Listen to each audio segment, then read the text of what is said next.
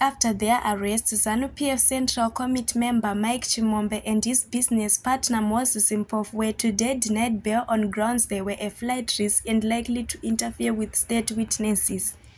Magistrate Marewa Najogofa, who has taken a sweet time arriving at the judgment, said in the court's mind Chimombe and Mpofu would abscond if granted bail and feared that they may cause public disorder ahead of a ZACC summit which Zimbabwe hosts in a few weeks. Defense lawyer Ashwa Mugia and his team told the press the ruling will be challenged in the High Court. We do not agree with that judgment, but we respect it. As lawyers, we are officers of the court, where we are disgruntled by judgment. If you are in an inferior court, you approach another court. So our instructions from our clients were that in the case that the magistrate court denies us bail, we would appeal to the High Court. Arrested on 26 June on allegations of fraud after the two allegedly dubbed government to give them a $88 million tender to supply goods after forging tax clearance certificates and other documents.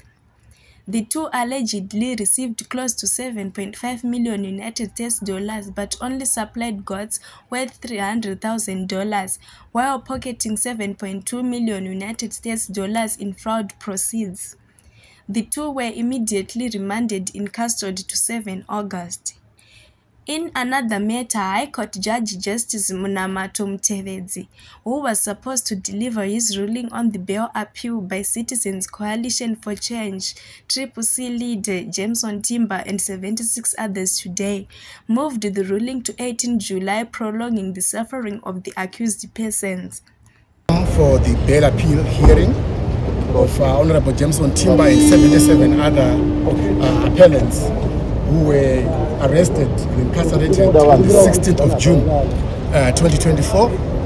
The appeal arguments proceeded well with both our lawyers and the judge, however, granted bail to one of the accused persons, a 17-year-old boy, only if his lawyers produced documents to prove that he was still a minor.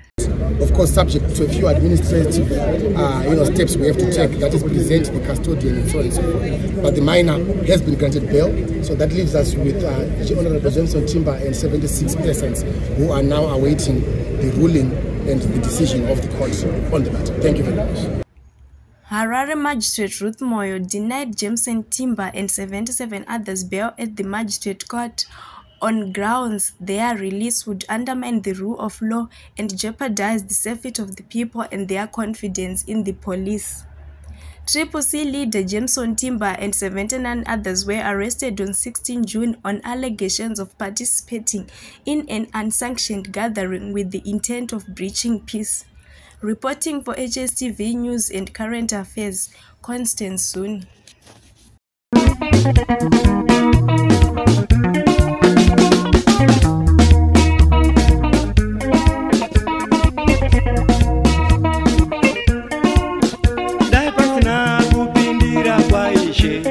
Chokwadi pasi pano taiona